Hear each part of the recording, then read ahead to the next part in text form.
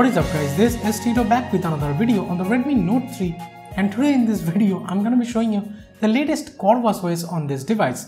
And I have been using this ROM for quite a while now, and here let me actually show you. This is the 1st October 2020 build, so quite the latest build I would say, but the security patch is still of September 5th 2020, not quite October yet. And the CorvusOS version here says 9.5 in-game official build. We have the Corvus logo up top in the Android version, and of course the Android version is still 10, not 11. I would say this is the most stable Android 10 ROM, and I would say I'm just surprised to see this happening with the Redmi Note 3. I think this device was launched with Android 5, releasing a device with Android 5, and right now it is receiving Android 10 as well as Android 11 unofficial ROMs right now.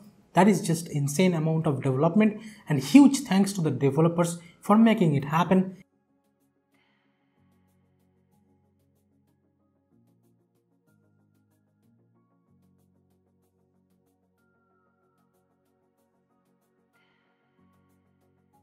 As you can see, this is how the stock launcher looks like. If I go into the settings of the stock launcher, let me show you. This is the Corvus launcher. Here it says, if you are noticing, in the stock launcher settings there is the MISC stuff or miscellaneous stuff, and here in the gestures we do have this double tap gesture. You can set it to screen off, flashlight, Google search, the volume panel, screenshot, and a lot of other things, but I would say the screen off is the most convenient one. And there is the notification gestures, clear all on swipe and stuff.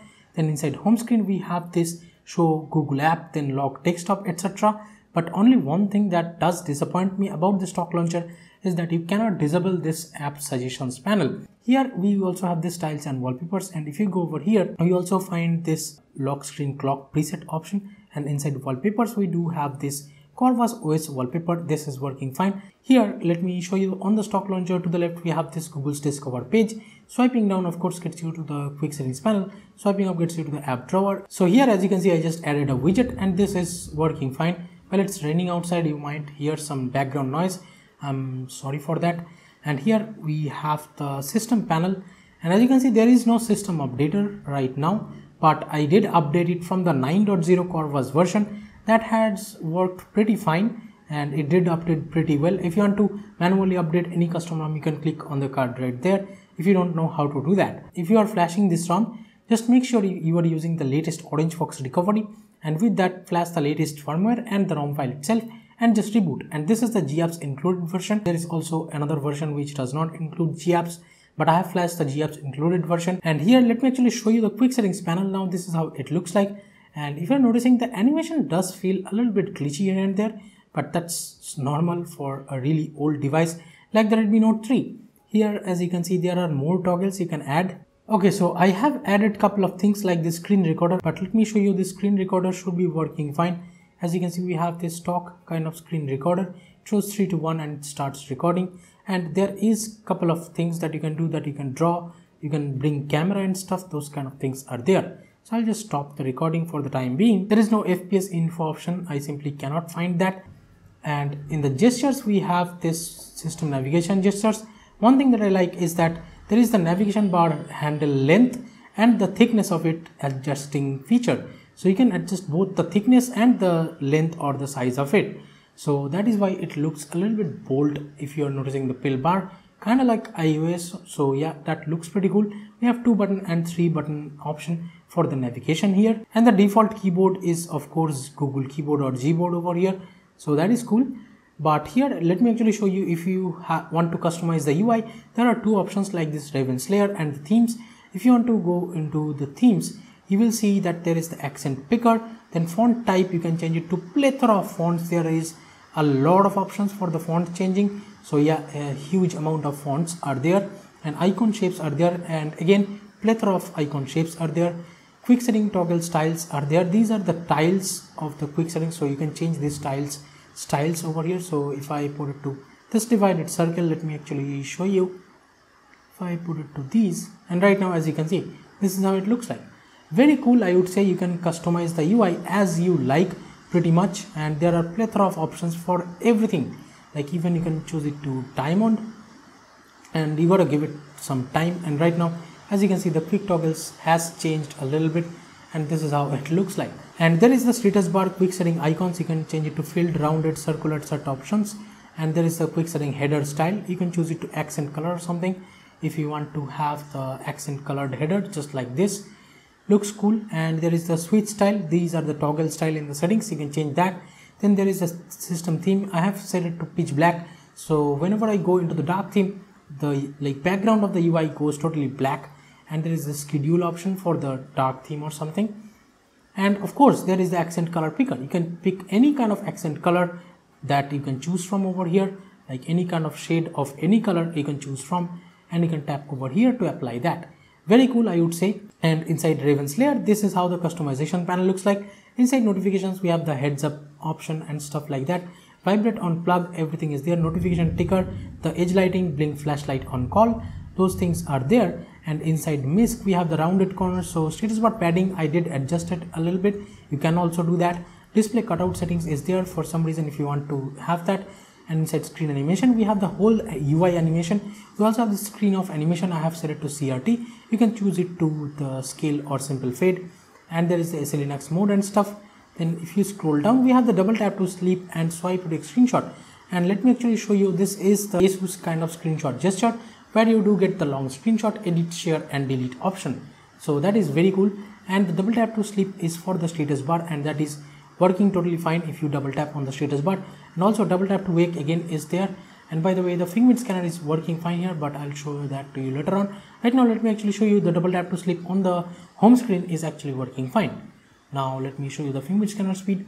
Yes, it's not the fastest, but I would say the fingerprint scanner is actually working, and that is pretty good. But yeah, the fingerprint scanner speed is definitely not the fastest that I have seen.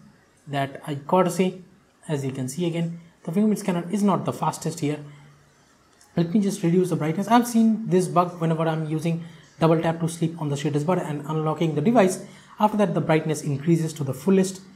And we have some dashboard condition customization. Let me go back to the lock screen. Here we have a really interesting feature which I'm going to show you. And here, by the way, we have the lock screen style customization.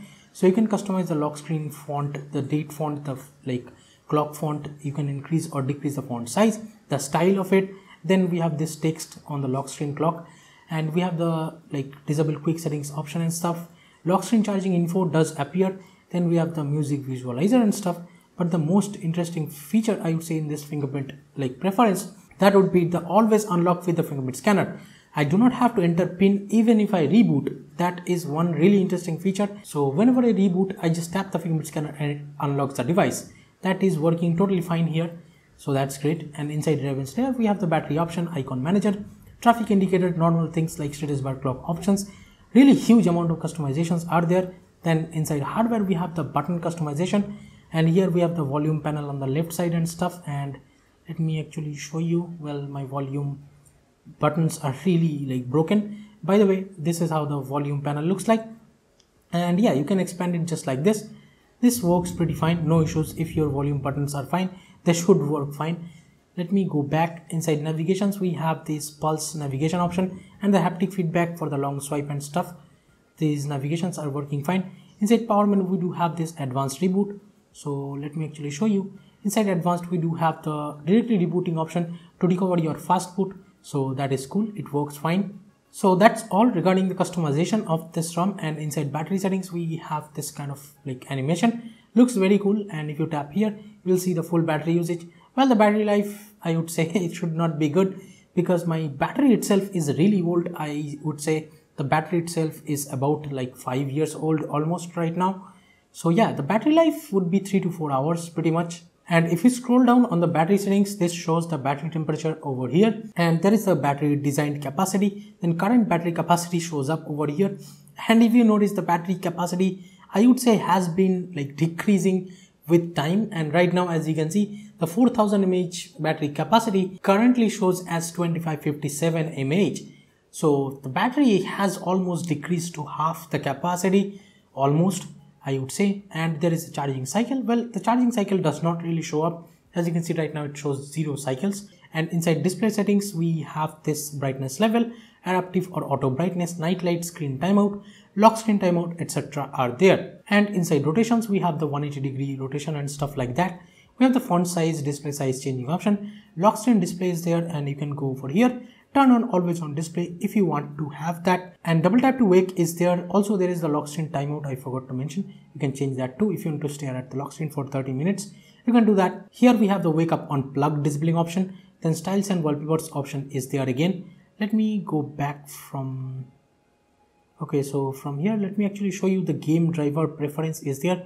So you can go over here and set per app. Right now, as you can see, if this is an app like you want to enable graphics driver for, you can choose to game driver, so it will run better or something, so that you can do that.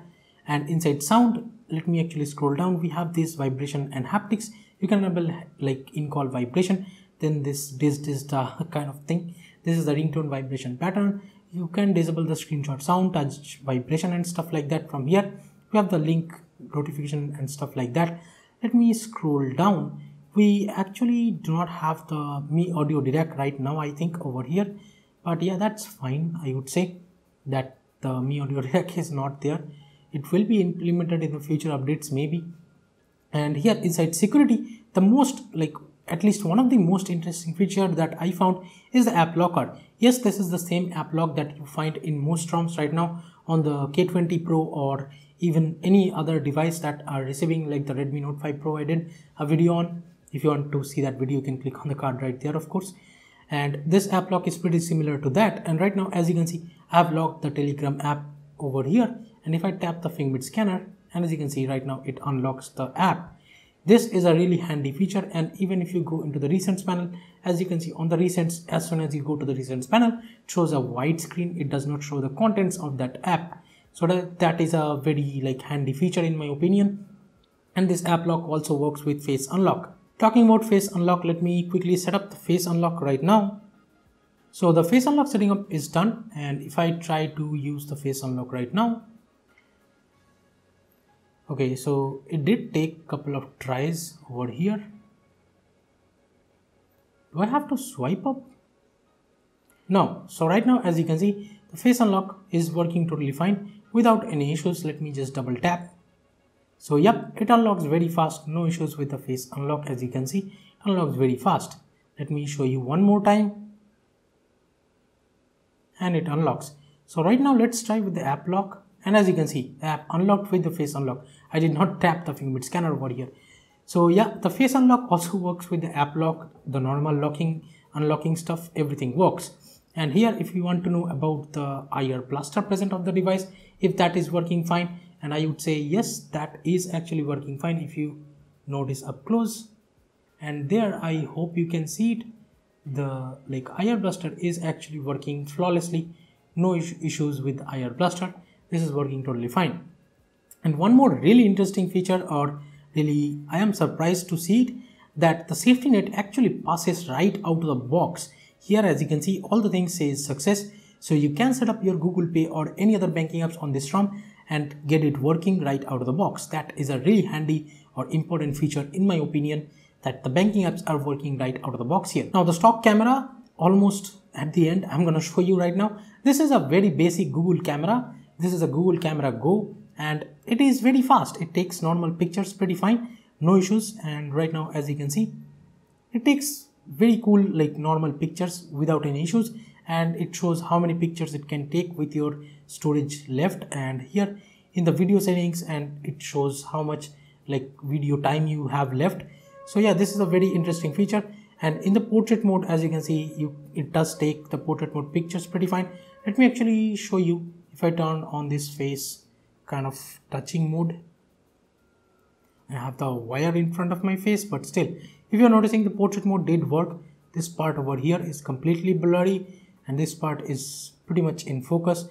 So yeah, the like portrait mode and stuff, everything is working. You should not be having any issues with this camera. This Google Camera Go is a pretty basic and really interesting camera in my opinion, as a stock camera on a custom ROM. And here are the benchmarks of this ROM. So let me know in the comments what do you guys think about the latest CorvusOS 9.5 on the Redmi Note 3. And if you still have a Redmi Note 3, let me know in the comments if you try out the like custom ROMs that are releasing right now. and if you're interested to flash this CorvusOS 9.5 on your Redmi Note 3. So do share this video out with your friends if they have a Redmi Note 3, or if you want them to know about custom ROMs which are running great on the Redmi Note 3 right now. Give this video a thumbs up if you liked it, subscribe to the channel down there if you have not yet. This is Tito from KDN Tech signing off for today, and I'll be catching you guys in the next one. Bye bye now.